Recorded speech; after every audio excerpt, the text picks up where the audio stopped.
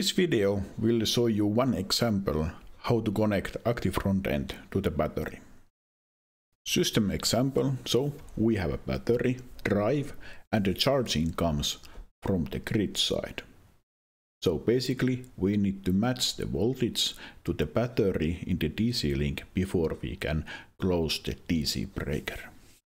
Here is our hill model. We have a voltage source here, for example battery, and breaker for the battery.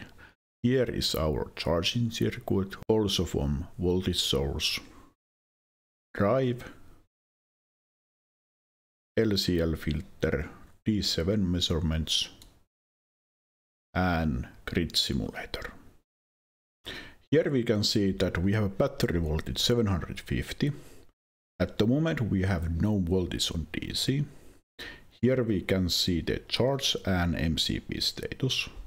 And here we can control the battery DC breaker.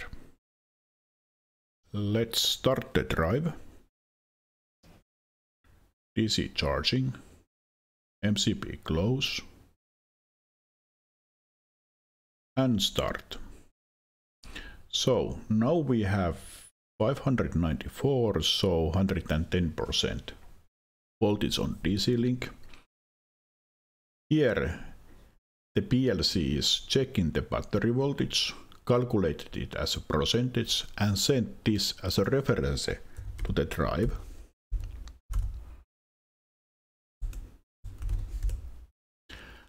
And then both have same voltage. There might be some small differences in the voltage, so good to put a little bit drooping there.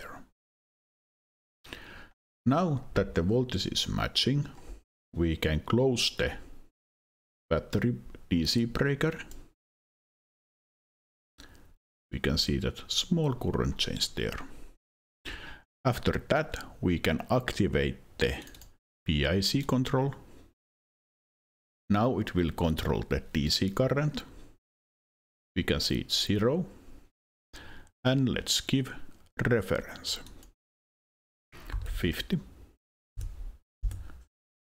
And it will control the DC link voltage so that the DC link current is 50%.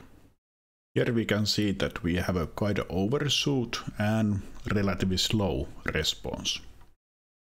So let's look at just the current value,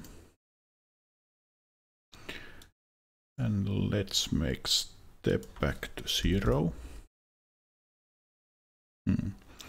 Let's increase KB to 150 and let's see.